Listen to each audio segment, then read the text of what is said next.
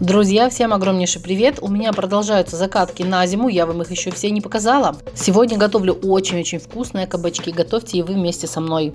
У нас эти кабачки называются изюминка. Весь список продуктов будет написан под видео. Беру 2 килограмма кабачков, можно брать любые.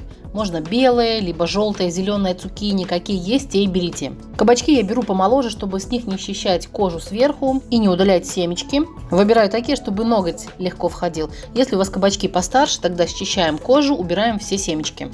Кабачки, конечно же, предварительно моем и далее нарезаю кружочками. Миллиметра по 3-4 толстыми не делайте, совсем тонкими тоже. Толщина до 5 миллиметров допускается. У меня кабачок молодой, но он широкий. В горлышко банки он не войдет, поэтому разрезаю пополам. Точно так же я сейчас разрежу все кабачки. Если они у вас маленькие, тогда можно прям кружочками оставлять. Всем вам спасибо огромнейшее за ваши лайки, за ваши комментарии. Все вижу, все читаю. Нажимайте на колокольчик, подписывайтесь на канал, не пропускайте выход новых видео на канале. Я готовлю из простых доступных продуктов так, чтобы каждый смог это повторить у себя дома на кухне. Теперь все кабачки отправляю в удобную глубокую посуду. Беру соль крупную каменную, 1 столовую ложку без горки. Йодированная соль со всякими добавками, морская соль не подойдет. И экстра соль тоже не подойдет. Обычная каменная пищевая поваренная соль нужна. На это количество кабачков беру 100 грамм белого сахара. Уксуса столового 9%, тоже 100 грамм.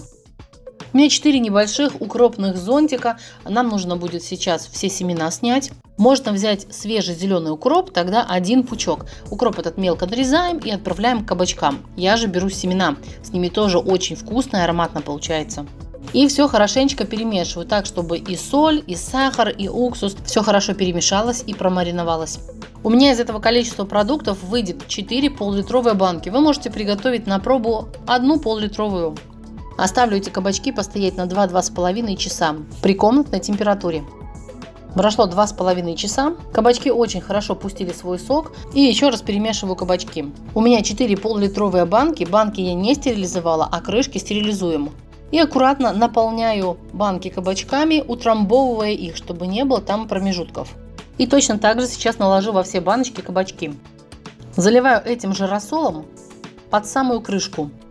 Банки с кабачками мы будем стерилизовать. Берем подходящую кастрюлю, на дно выкладываем полотенце или салфетку, чтобы банки потом не барабанили на всю кухню. Простерилизованные крышки я кладу сверху на банки, но банки ими не закрываем, просто кладем сверху. Воду я беру из горячего крана, горячую, и сразу же заливаю. Такая вода быстрее закипит.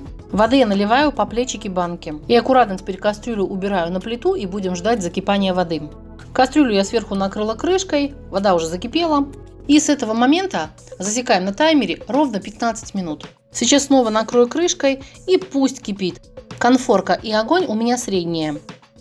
В отдельной емкости нужно прогреть 4 десертные ложки растительного масла. У меня масло без запаха. Сначала растительное масло хорошенечко нагреваем, а потом его остужаем, чтобы оно было теплое. Теперь я достаю банки с кабачками. Кабачки уже поменяли цвет, они готовы. Масло немного остыло, и теперь я заливаю по 1 десертной ложке в каждую пол-литровую банку. Конечно, масло можно добавить и перед стерилизацией в каждую банку, но мне этот вариант не очень нравится, потому что во время стерилизации оно потом так и норовит убежать из банок. Все, теперь дело остается за малым. Закрываем банки плотно. После того, как банки закрыли, переворачиваем вверх дном. Так крышки очень хорошо притянутся к банкам. Вся жидкость в банках должна налита быть под саму крышку, чтобы там никакой плесени не было. Все эти заготовки я делаю вечером, и на ночь я укутываю одеялом, а утром уже потом все это снимаю и банки убираю на хранение. Хранятся они у меня в квартире, в шкафу, можно убирать в погреб, в прохладное темное место. Обязательно сделайте себе такую заготовку, очень вкусно. Зимой с картошечкой пюре отлично идут такие кабачки. Хрустящие, вкусные, ароматные. Всем до встречи в комментариях, в новых видео. Всем удачи и пока-пока.